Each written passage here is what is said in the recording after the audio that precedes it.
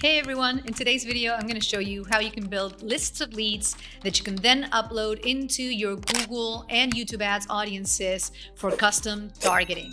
But before we dive into today's tutorial, please hit that subscribe button. It means the world to us. Now let's dive right into it. So for this process, we're going to start by using Sales Navigator. As you guys know, this is pretty much the pro version of LinkedIn. I suggest using this instead of the free version because it offers way more filters to perform a search. Now I'm going to show you how to perform a search using these filters and how to export it so we can actually use those search results to go out there and find their email and contact information. Now, let's suppose you are a SaaS offer that provides billing and booking services to the diverse medical practices. Now let's go out there and find med spas and chiro for this search. So let's type in med spa. You're going to hit search and you'll start seeing your initial results on the right hand side. As you can see, we got over 45,000 results here. So we're going to start narrowing this down very easily using the filters that we have here. So how do we use this filter section?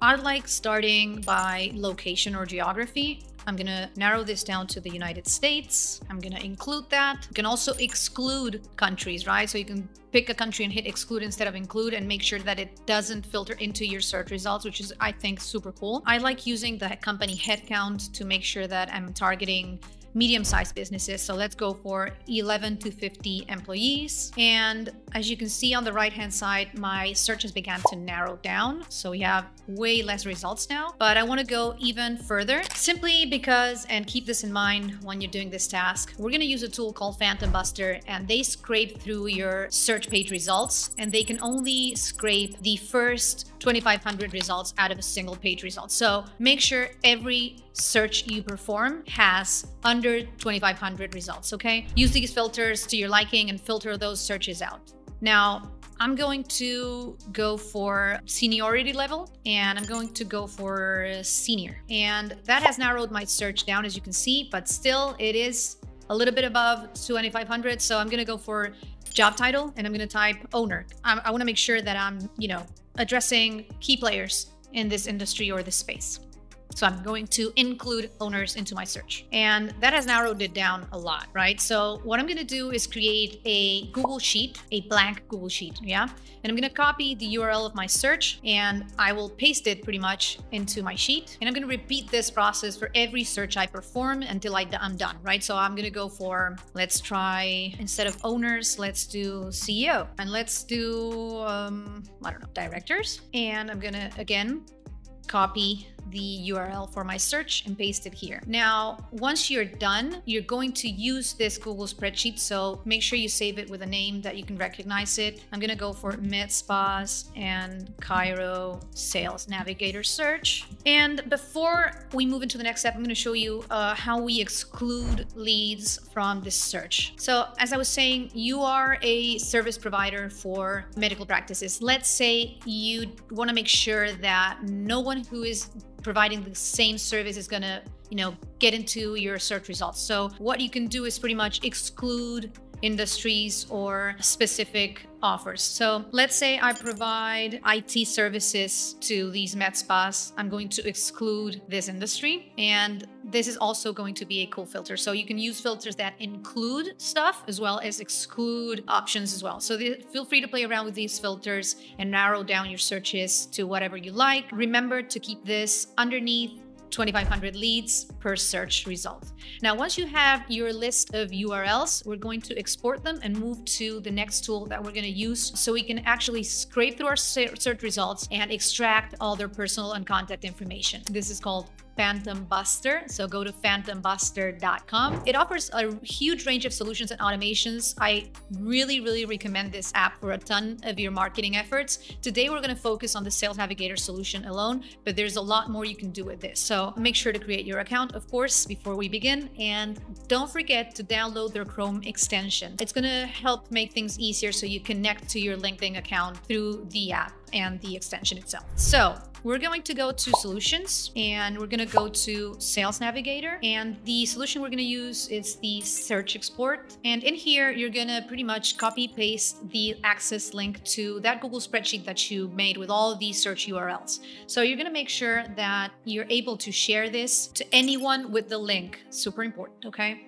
Now you're going to copy the link and you're going to put it here. Now you're going to hit save. And the next step is pretty much connecting to your LinkedIn account. So as I mentioned earlier, if you downloaded the Chrome extension, this should be easy peasy. I am using Neil's Sales Navigator for this exercise, so you will see his face pop up as soon as I connect. There we go. We hit save. And honestly, for the next steps, I usually like to keep things by default. And again, as I mentioned earlier, Sales Navigator only displays the first 2,500 results of a people's search. So to get more, you need to alter your search query and use multiple search URLs. This is why I had you guys build a list with multiple search URLs to make the most out of your searches pretty much. So I'm going to hit save. In here, you can select the launch frequency for this scrape. I like to keep this manual and it gives me a little bit more control, but feel free to explore this further and set it to your liking. The only thing I would say to watch out for and be cautious is maintaining your Sales Navigator health account. If you scrape like a maniac, then you need to be careful because you could get flagged. But for this, which is a pretty narrow search, I'm just gonna go with manual and hit save. And you can rename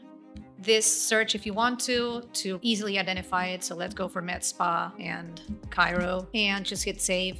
That's it. And you can also alter the settings anytime you want to by hitting the 3 dots and going to the setup page. You're going to hit launch and it's going to start pretty much scraping through your LinkedIn sales search results and get you all of the personal data and all their contact information when possible. This is going to perform a search for 2,500 profiles at a time. So once it's done scraping through that number of searches, you're going to have to press launch again until this process is done. So the search was successfully processed. As you can see here, you're going to go to the results page and you're going to be able to visualize all the information that the automation extracted, and you're going to download these results into a CSV file. And I strongly recommend moving that CSV file into your Google Drive, which is what I'm going to do now. Once you've dragged your CSV file into your Google Drive, you're going to open it up, and I usually do this using Google Sheets, so if you can, go for it. Honestly, it's an easier way to be able to edit this file because we're going to do a manual cleanup of this list now, right?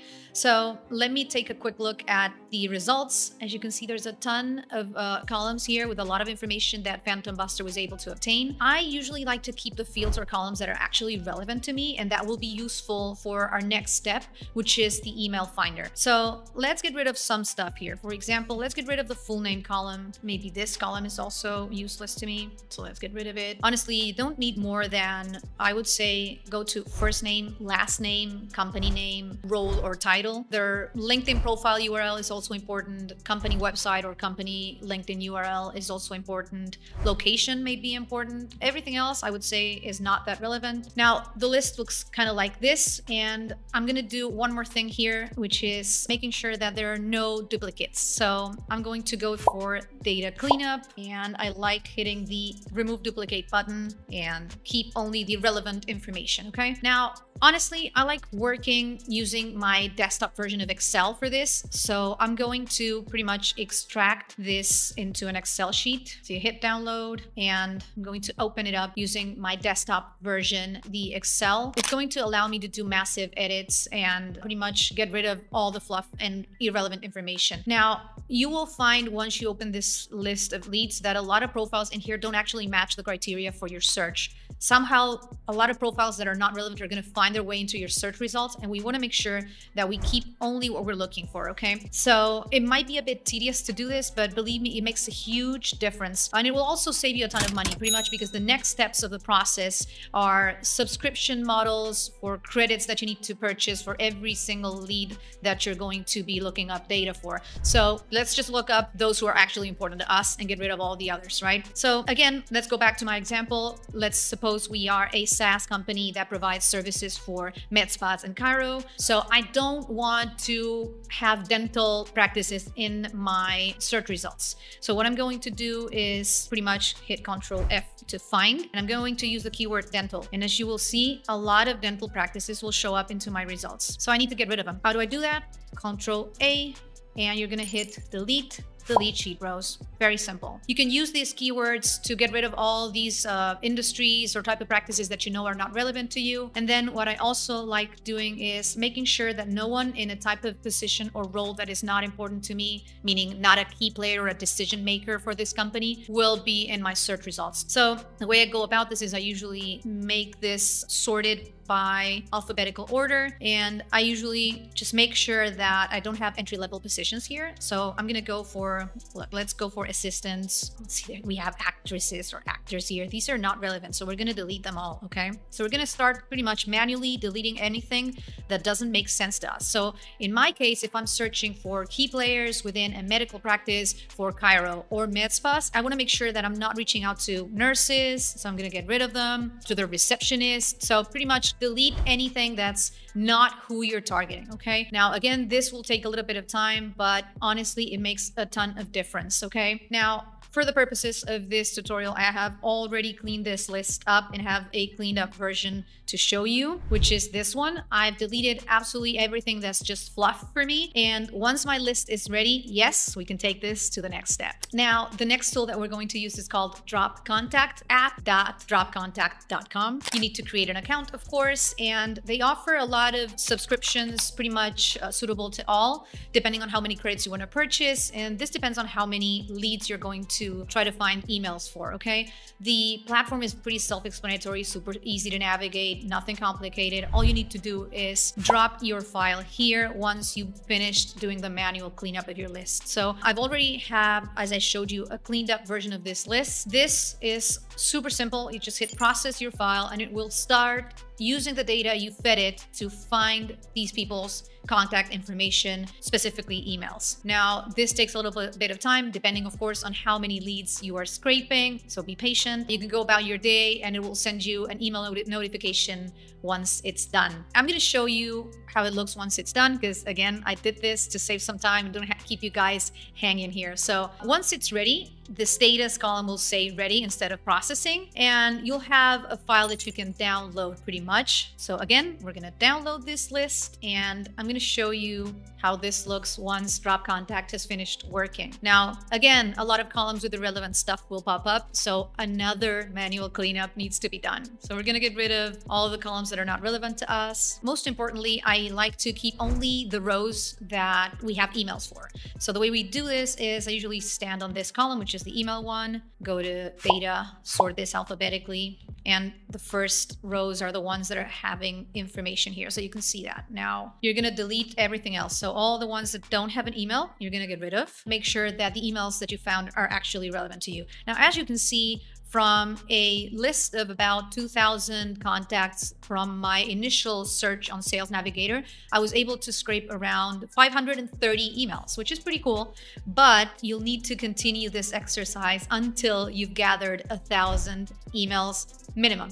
This is what Google requires to build your custom audiences. So don't get frustrated. It takes time, but honestly, this is totally worth it. Now, I want to make sure that I keep only relevant columns again. So go through the cleanup again, make sure you remove irrelevant columns, make sure you remove irrelevant leads, and have a saved version of this. Once you're done, you're going to go to the next step, which is verifying these emails. Now, this next app that we're going to use is called ClearOut. It's app.clearout.io, and it's going to help us verify the emails for these leads that we scraped. Now, this step is not mandatory, and it's honestly a little bit expensive, but it makes quite a difference. Reason for this is Google has certain requirements to ensure that a match list is effective.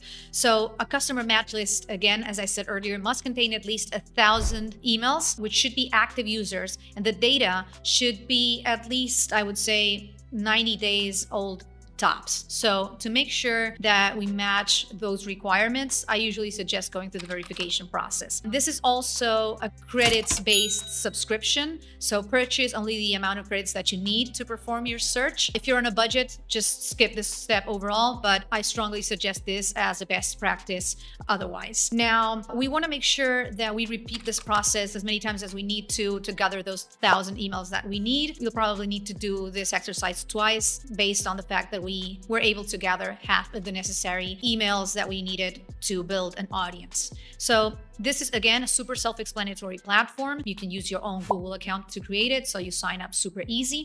And then you're gonna go to the email verifier section. And in here, what you're gonna do is go to the Add List button and upload the list that you have cleaned up after performing the drop contact email finder. You're gonna browse file and you're going to upload it here. You wait for it to upload. And once it's uploaded, you're going to pretty much go to verified lists so you can complete the process. So you're gonna go to email verify lists and you hit the verify button. Now this process can take a little bit of time. Again, pretty much the same thing as happened with drop contact. The app needs some time to go through all the data that you gave so it can verify these emails. So again, for the purposes of this tutorial, I've already done this exercise and I'm going to show you how it looks once it's finished. You can see the amount of leads that were scraped, if there were any duplicates, how many of these emails are actually valid, how many are invalid, and you can download your list here and you can select if you want the guaranteed deliverables. This is important if you're also doing cold email or some kind of outreach. You can also select deliverables with risk, which means they're active, but they might bounce. So you pick which ones you want to download and you just hit the download button and you get a third list. Now, once you've downloaded your results from ClearOut, again, you're going to have another list. And yes, you need to do another manual cleanup. Well, the purpose of creating these lists is to actually upload this information into customer match audiences using the Google Audiences Manager. So get rid of columns that are useless to you and clean up one more time the leads that don't match your criteria. So the success rate of your Google Ads customer match audiences largely depends on the accuracy of the data that you're feeding it. And this will improve your targeting a lot. This is why I make such a point of focusing on these manual cleanups, regardless of how much time it takes to finish this task, okay? Now, what Google does with this information once you've uploaded it is pretty much go out there and match it against users on platforms such as Gmail, shopping, search, YouTube. And what it's going to do is create customer match audiences that you can use for your search or YouTube ads. And that is pretty much steering the wheel for your ads towards those who are most likely interested. Now, if you want to learn more about how to create audiences and to explore your targeting options for 2024, make sure to check out this video right here and stay tuned for more from the Links team.